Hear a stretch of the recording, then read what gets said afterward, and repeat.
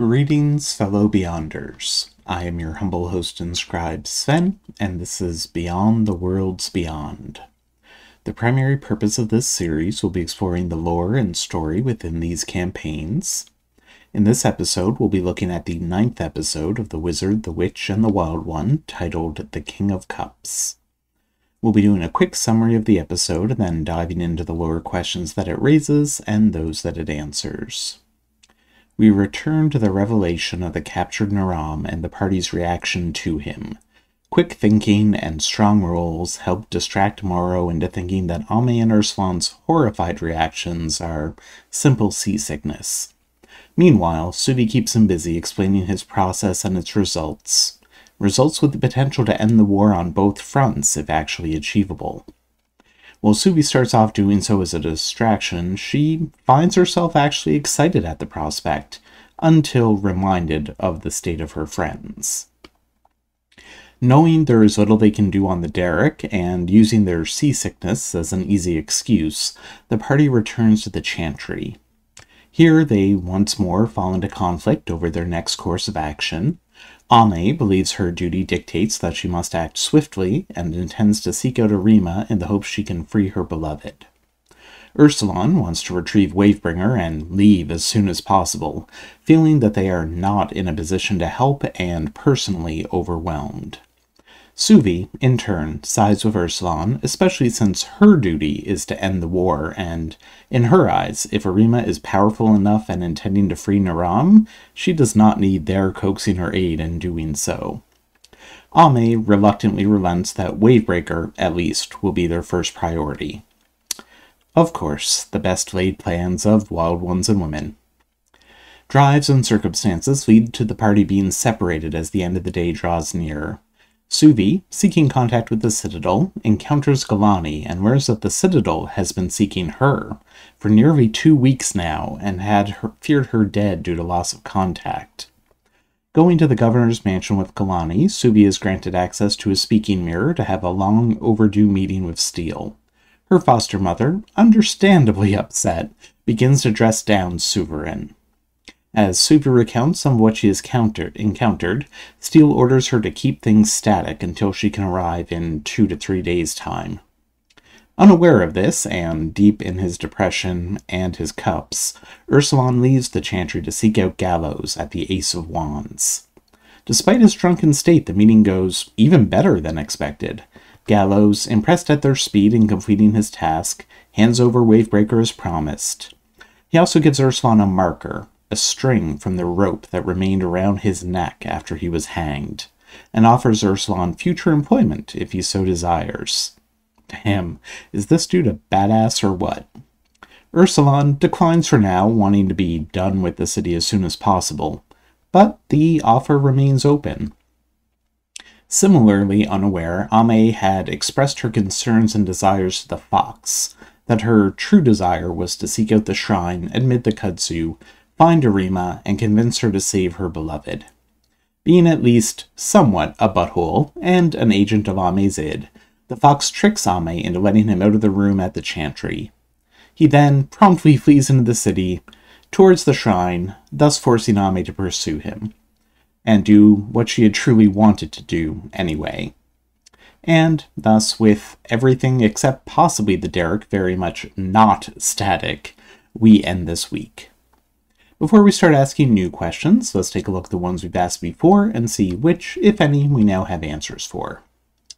We had asked how Suvi would react to Naram's capture, especially if it benefited the Empire. We learned that it is as conflicted as we would expect.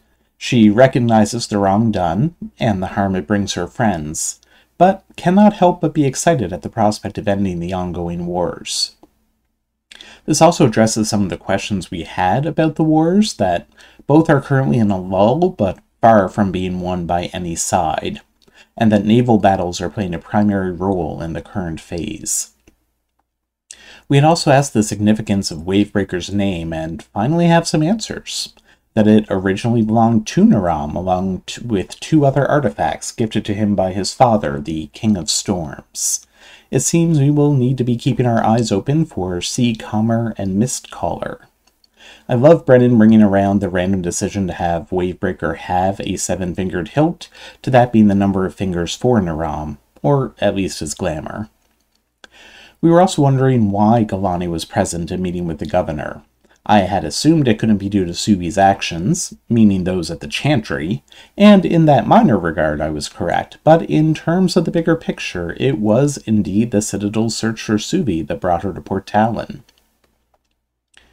Back when we were first introduced to the Fox, we wondered if the Fox represented those parts of themselves that the witches tend to repress.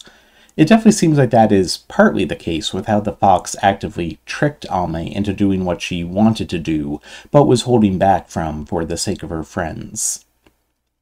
For new questions, the first and most depressing to ponder is if Ursulon's depression and reaction are more than just about Naram.